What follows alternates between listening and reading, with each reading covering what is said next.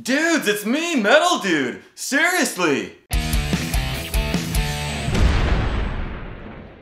Hey dudes, what's up? I bet you were expecting to see that Bald Dude. Today, you got Metal Dude. Bald Dude called me like a little bit earlier and he was like, dude, I'm kind of busy today and I don't really have time to do the guitar review on this guitar here. And he was like, dude, could you do it for me? And I was like, seriously? And he was like, yeah, seriously. And I was like, cool. And he also said he'd buy me a bean burrito later. So I don't know exactly like what this guitar is or where it came from. So I guess I'll just like talk about it and then like do some shredding on it and then just like give my final thoughts on it. But before we do that, dudes, I gotta point something out. There was a bit of what you might call like a mishap. You guys see the strap button down here on the back? Yeah, if you look closely, you can see it's like pushed into the body. Now I'm a little worried about that because Bald Dude was like, dude, whatever you do, don't damage the guitar or break it or mess it up in any way. And dudes, it's not even really my fault. Cause see, like what happened was like, I was downstairs, right?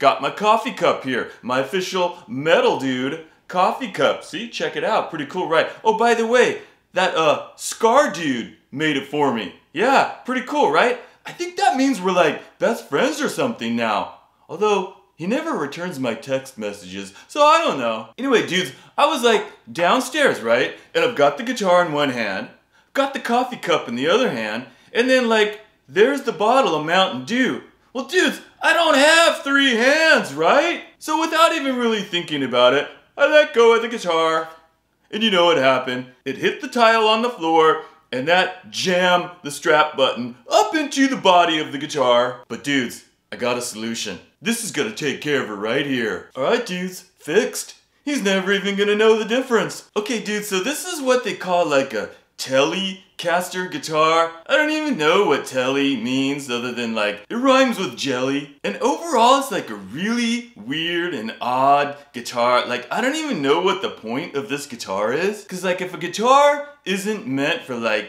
shredding metal, like what's the point? Seriously. And it's got this weird bridge on here. And I'm pretty sure this bridge is called a trim hole cover bridge. And what happens dudes is like, originally, it had one of those whammy bars, right? Because I did this before. This happened to me many years ago. It's got the whammy on there. And then like, you know, you're trying to do like one of your rock star moves and you're holding the guitar up by the whammy, right? So all the pressure and all the weight's on the whammy. Well, I was doing that and guess what happened, dude? The whole whammy bridge just ripped out of the guitar and left a huge chunk. Well, it didn't leave a chunk. The chunk came out and it left a huge hole. So I think like on all these like cheap tele guitars, that's what ends up happening. Maybe at the factory when they're building it, the whole thing just rips out and they're like, dudes, what are we gonna do now? There's a big hole in the top of the guitar where the bridge was. Oh, I know, we'll get one of these whammy hole covering bridges and stick it on there, problem solved. But then it's got like this single coil pickup, which is like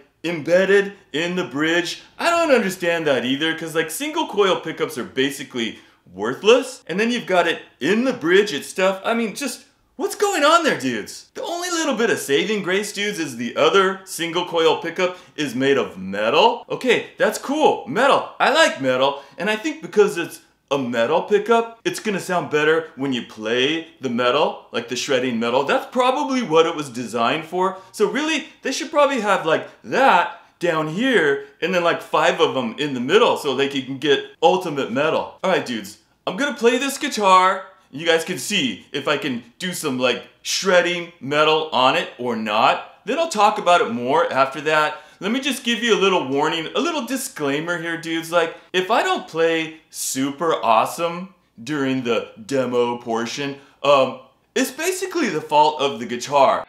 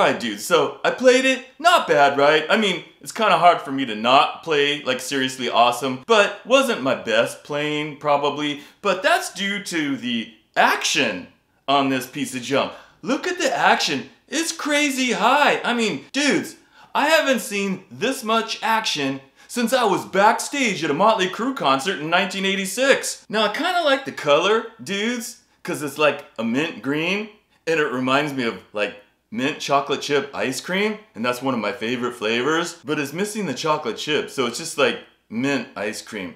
I don't know if that would taste any good without the chocolate chips. Probably not. Wait. Yep, I just had an idea. Dudes, check it out. Mint chocolate chip. I feel like having some ice cream now. Alright dudes, so the controls, you know, it's got a tone knob. I don't even know what you need that for. Volume knob, what do you even need that for? It's just like, you know, you keep the volume at 11 all the time. Why would you even ever dial it back? I don't understand. Then you've got your pickup thingy, mabobber here, you know, like 1, 2, 3, 4. No, I already counted that one. 1, 2, 3 spots, right dudes? But it's got this like huge, gigantic thing on the top of the switch. I don't know what that's for. Is that like dudes with really big fat fingers and they have trouble grabbing that switch? I don't know. Doesn't make sense to me. And then like, I don't know what's going on with the headstock. Like there was some kind of mishap when they were cutting the headstock and the dude with the little saw was like, oops, slipped and cut way in, because it's like missing a lot of the wood on the headstock and it just looks weird. Okay, that's pretty much it, dude. So I don't know what Bald Dude's gonna do with this guitar.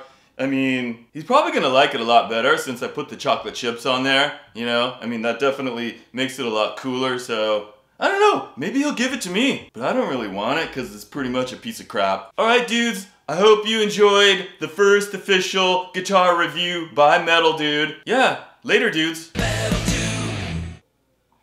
Oh, hey guys! I bet you thought this video was over, but no, it's not over because I need to announce the winner of the Dean Guitar giveaway. And yes, this is the Dean guitar that I sent to Sean at Scar My Guitar. It was pretty messed up and he fixed it all up, put Seymour Duncan pickups in it, a new bridge, fixed the neck, and it's playing and sounding pretty awesome now. So we're giving this guitar away to one of you guys, and it's courtesy of me as well as Sean. We really need to thank Sean because he's the one that put in all the work on this guitar. And I want to thank everybody that watched the last video, all the new subscribers, everybody that left a comment, and the people that went back to Sean's video and watched that and subscribed and left a comment there. It's a ton of people. I really appreciate it, guys. Thank you so much. But before I draw the name, guys, just remember, I've got one guitar that I'm giving away here. Only one. And what that means is there's gonna be one really happy, excited person, and then a whole bunch of like either mildly disappointed or like really annoyed people. But, you know, that's the way it goes with giveaways. All right, as Sean would say, enough lip flapping, let's get to it. Let's draw the winner. Here we go. I'm just gonna randomly pull out a piece of paper and see whose name is on it. All right, got one in my hand. Here we go, here we go. And the winner is Dust Red Laser. If you are Dust Red Laser, you need to send me an email so we can connect and I can get your information and send you the guitar. Send an email to me at richardjamesguitar@gmail.com. All lowercase. richardjamesguitar@gmail.com. Send me that email and we'll get this figured out. Alright guys, thanks for watching and I'll see you next time!